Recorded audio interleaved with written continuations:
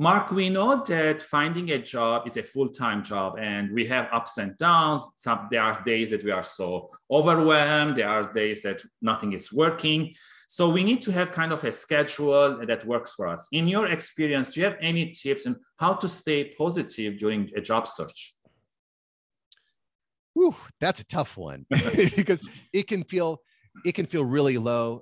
For me, Mher, I just try not to get too high and I try not to get too low. Mm-hmm. Because, life is like that, right?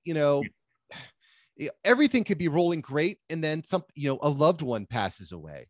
We've seen a lot of that this past year as we got through this pandemic. So I just try to, I think there's a couple things, right? A, don't get too high, don't get too low. Yeah. B, make sure that you're doing something that does give you some joy. Mm-hmm. Right? Try focusing on what you love doing. If you hate writing blog articles, stop writing blog articles.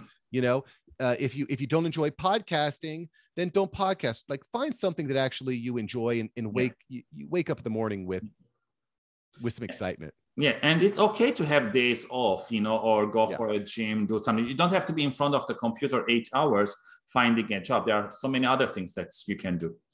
Listen to 100%. A podcast can be one of them. 100%. But it is important, I think, that you're filling in your gaps with positive stuff, right? It could be so easy to slip into that. I had a rough day. I'm just going to drink for 5 hours and watch a few movies on Netflix, right? It's important, I think, to find positive avenues to fill your time with. Yeah. I totally agree with you. And that's what I teach sometimes my clients, that have a schedule. Let's say Monday morning, you go for jogging and then you take a break. And then maybe you do painting or you do podcasting. And then the next day you do networking. So a variety of things, but find something that makes you joyful and even small successes, enjoy them and celebrate them. Yeah.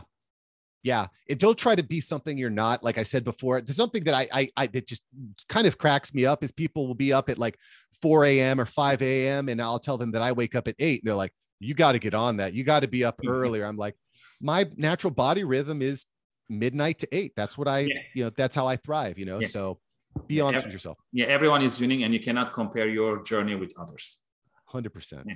Thank you for those great tips, Mark. And for the audience watching or listening, if you have any other tips, please leave them below and tune in next time for another great question with Mark.